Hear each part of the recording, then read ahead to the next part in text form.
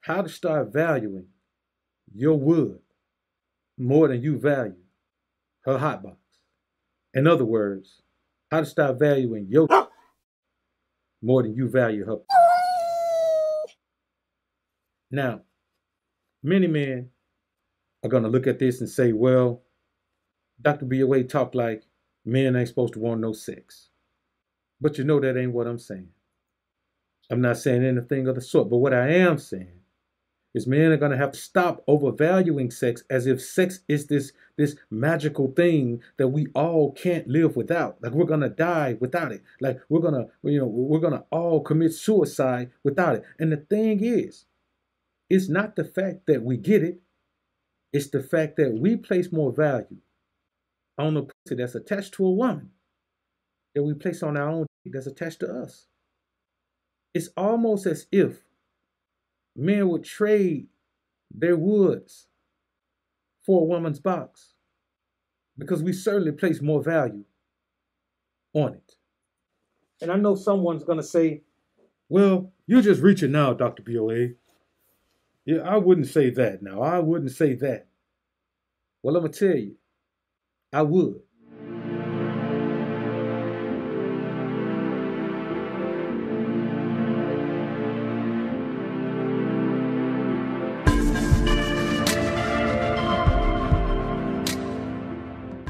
Now, as you can tell, man, I am here prepared for surgery. I've washed my hands. I have my scapula. And I'm sure my assistants are in here right now.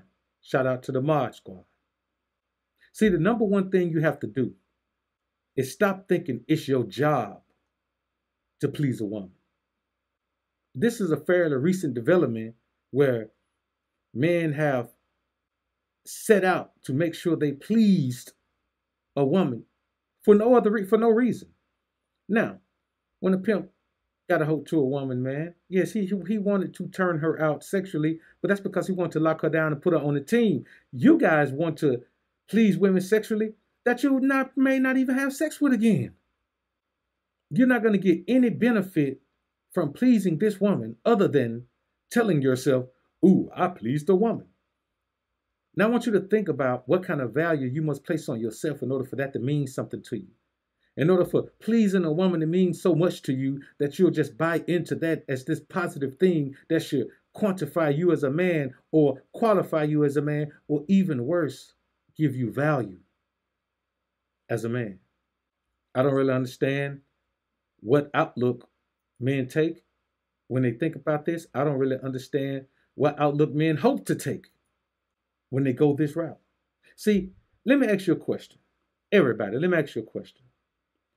How many times have you stopped talking to someone who gave you money every time you saw them? Every time you saw this person, they gave you money. Broke bread with you. I'm talking about big money. Gave you plenty of paper.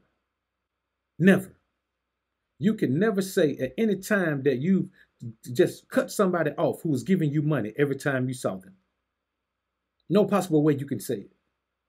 Now, how many times have you cut a woman off, even though she was giving you sex every time you saw her? How many times has something else besides sex caused you to cut her off, even if the sex was good? How many times has her attitude caused you to cut her off? How many times has her begging, her neediness caused you to cut her off? Probably more than you can count.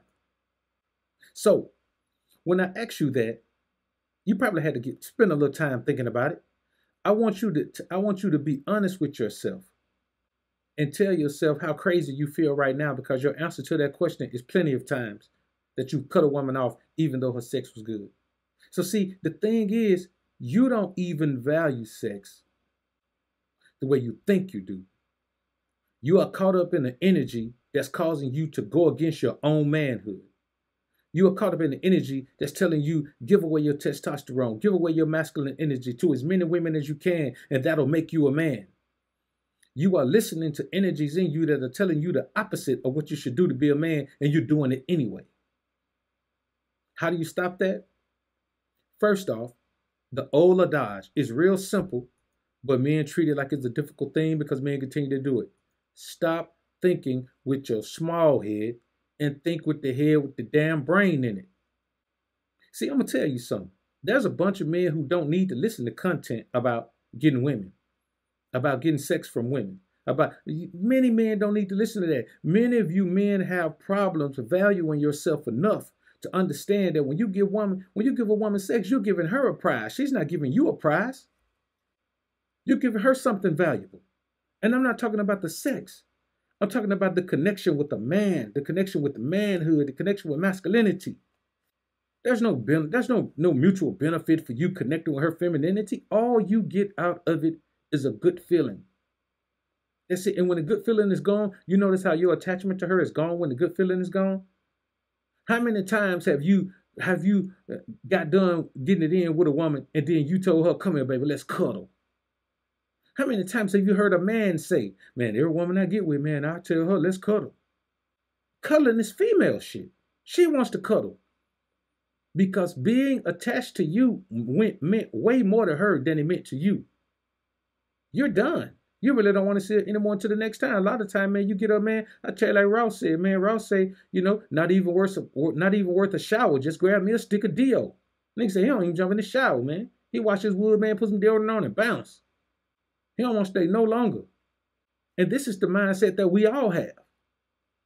So even when you stay and cuddle with a woman, it's not because you want to. It's because you believe that you have gotten such a great gift and you want to get it again. You want to make sure that whenever you need that gift that woman just gave you, man, you got access to it. Now, I want you to think about that. How does it make you feel to know that you'll climb a mountain, swim the sea, and fly in a goddamn hot air balloon to the other side of the world just for some sex? And don't say you won't do it, because what you do right now for sex is the equivalent of that. Yes, man, get sex with beautiful women, but I'm going to be honest with you. Very few men are having access to nothing but beautiful women. Very few men. And I don't mean attractive woman, I mean a beautiful woman. Very few men are having access to absolutely beautiful women. It is rare, man. You know it's rare just as much as I do.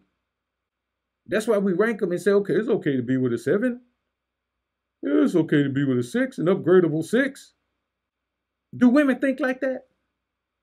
Now here we are, the prize. This is what we tell ourselves. We say we the prize.